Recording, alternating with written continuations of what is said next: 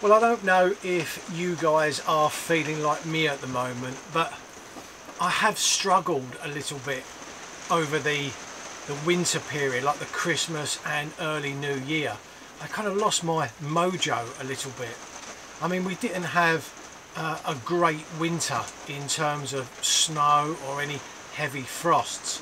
Having said that, we have just come out of the last couple of weekends where we had some really heavy storms. We had Storm Kira and Storm Dennis. So if you live on the coast with some big rocks, I'm sure you've got some great images there. I know that I've seen quite a lot of them. But where I live and where I travel to in Norfolk and Suffolk, the coastline's very sandy, so I couldn't really utilise the storm for that kind of photography. But where I feel happiest is actually in the mountains. Snowdonia and the Lake District I absolutely love, but Snowdonia is a lot more accessible for me. That's only a 400-mile round trip, where the lakes are kind of close to 600. So Snowdonia is a lot easier for me to do over a weekend. And so I've come back here today, which is my first trip of 2020, and I'm so excited to be here. Now, I don't know if you guys watch me, you've probably heard of Nick Livesey. Now, Nick doesn't have a huge YouTube channel, but he's got an amazing book out, and if you've not got Nick's book, then I would highly recommend it. He's an amazing photographer and his book is first class. But on his YouTube channel, what he does have is a video about mountain healing. And I'm not trying to put myself in the same category as Nick, but I kind of understand. It feels very peaceful when he's up in the mountains. And as I say, I feel the same. I feel that when I'm here, I just feel totally relaxed. Even with it lashing down of rain, I'm still so excited about getting out tomorrow. And I don't even have to be on the top of a mountain or halfway up a fell. I can be at a lake at the bottom, but then just kind of looking up at the mountains. And I think that if you're in an area that you really get inspired by, then there's a good chance that you're going to put more effort in to get that photo. But for me, if I don't get a great image tomorrow, do you know what? I won't be disappointed, because I would have got my fix of the mountains. I may even get a hike depending on the cloud cover. If not, I may be at a tarn tomorrow morning, and I just get really excited and about being here. So I suppose that's my thing really. If you guys any of you have lost your mojo over the quite a miserable winter, I would head to somewhere that really inspires you, because I know Snowdonia really inspires me.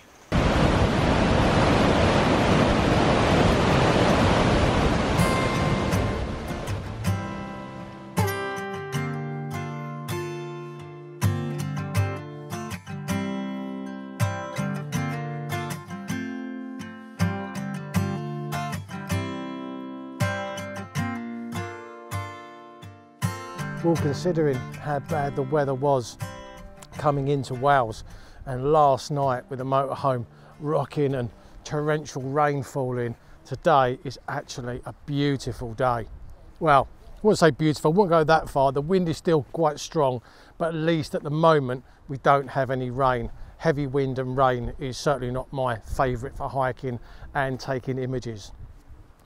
But basically we parked at Ridley car park, which is a car park I parked at before with Dave Griff, Mally Davis and James Burns when we hiked Arran. And when you go up the original path, or the start of the path, it then forks, and the left hand fork, which is the Ridley path, takes you all up to Snowdon, and that is the path that we're on at the moment. Now, we've got no great ambitions on how high we want to get today.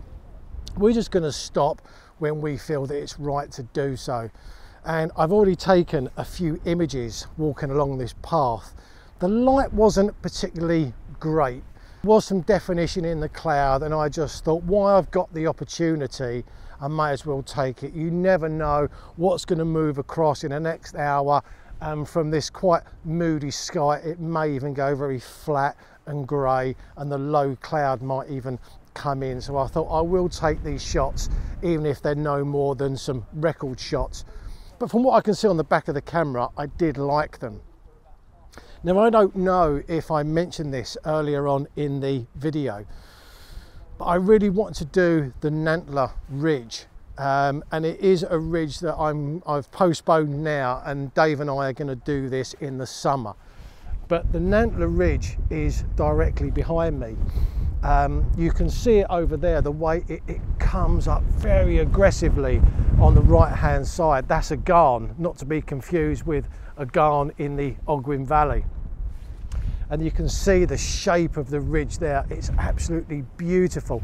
And now I can see it from this vantage point. I can't wait to return in the summer to spend 2 days on the ridge with the tent in between. Well, I hope you can hear me okay. We're nowhere near the summit of Snowdon. Where is it? It's beyond that peak over there. But it's such a nice viewpoint from here. I don't think it's worth imaging because, quite frankly, I'm not going to get anything more from here than I possibly did down there. If there was more light, then I'd maybe give this a go. But just behind here, there is a Rarren just there. And that was just one of my favourite hikes, an amazing hike that. And if anybody wants to do that, I'll put the link up to my video so you can get an idea of the route. But I'd highly recommend that. That is so worth doing. And as I said earlier, looking over the Nantler Ridge as well. I think I might have said this earlier, unless I cut this out of the video, that you know, the light here at the moment isn't great. It's far from perfect, but I just absolutely feel alive when I come to the mountains. It's certainly not cold, despite what it may look like, but that strong wind just kind of blowing in my face, looking at all these rolling mountains, it really is a thing of beauty. And I think, as I might have said, if you've lost your mojo during the drab winter months, just return to a place that really inspires you, and I'm sure you'll get some great images. Well, again, it's a shame we don't actually have any light, because the actual mountains itself, there's no real definition in them, but the cloud that was just rolling above the peaks looked really nice. There was a very dark band, or very dark grey cloud, and I thought that was just worth imaging. I've got no filters on here, I've got no polarizer because that's just not needed, and the histogram I've underexposed ever so slightly, because I want to make sure I can pull everything back and get a fairly well balanced image. And at the moment I'm not 100% sure what composition I like. I don't know if I like it with Hebog in the centre of the frame. That looks really nice because the cloud was very even across the top, but I've also moved the camera left and right, so the high peak is on either the left hand third or the right hand third. So by having them 3 images, I've got plenty to choose from when I get back to post.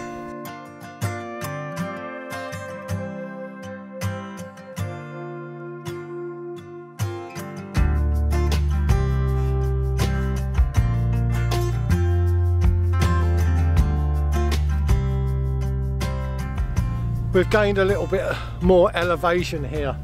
Now, I don't know if you can see just here in the background. David, you might have to help me here. What's the name of this? Moil Alio. Moil Alio. Moil Alio. In fact, it looks pretty cool now with that big cloud, so I might even give this a go actually, but I've got my eye on this because I just think with some light over there, I just think that would look absolutely beautiful. That you've got them big steep cut-offs on the right hand side as you're looking at it, and I just think when you get some light and some shadow with that ridge line just snaking its way all the way to the summit, yeah, first class. Don't quite have that today, but now I'm looking at the camera and looking how dramatic that cloud is. I don't know, I may tuck my rucksack off and give this a go, or I may just leave it and push on. Well, I decided I would take an image of this, and I put the 24-70 on, and I just felt that I needed a little bit more reach. I think the 24-70 was okay because there was some darker clouds up quite high, so I needed to go that little bit wider just to get them dark clouds in. But I also like zooming in quite tight, because even though there isn't, as I say, some great light, I think perhaps with a little bit of sneaky dodging and burning, could kind of possibly try and bring this to life a little bit. And I'm just going to quickly take this image now, because there is a small darker cloud that's just rolling above the top of the peak, which is something I didn't have a second ago. Yeah, just looking on the back of the camera, there isn't, there's nothing really too exciting above the top of the peak, but even so, I still like this ridge line. I do think that this is really nice, and I do think that this could be worth revisiting one day when the light is better. In terms of settings at the moment, I'm on about 135mm, and I'm on 1/320, because obviously it is quite a long lens this, and it does act as a saddle, and even though I'm on a tripod, I want this to be sharp with this wind, so I've opted for a fast shutter speed here.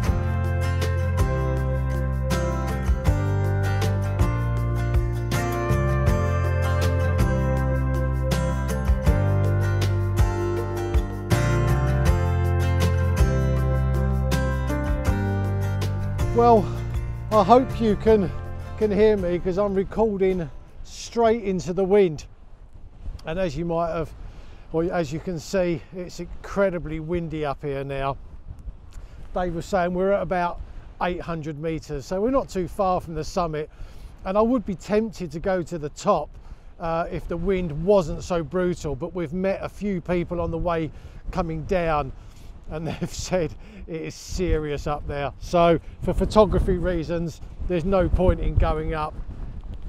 Now I'm going to end the video here, but before I do, oh crikey, I honestly don't know if you can hear me, but I thought I'd take one more image, and that was over Araran over there, and Moyle Hebog, my pronunciation, Hebog. Again, there was not a great deal of light, but the clouds just looked really dramatic and really moody. So I thought this is worth giving this a go. And I've also done a pano here. I have no idea how well this is going to stitch, because at the time I just couldn't level my tripod. I had to have the legs splayed out so much, but I'm on a slope. So I think I might have to crop quite a lot of this image off, but even so, it was worth giving this a go. Now, I think, as I've said on this video, today was really about getting the first hiking of 2020 and blowing off the cobwebs and being out in the mountains. And even though the images today may not win any awards, but just by being out here has been absolutely fantastic. I've loved every minute of it. Great company as always with Dave, but we're going to finish off taking a few shots here, and then we're going to start making our way down, and then probably end up at a nice warm pub or a cafe. Anyway, I'm going to say, as I always do, thank you ever so much for watching. I hope you've enjoyed the video. If you have, then please consider subscribing and tapping that little notification bell. Until my next video, see ya.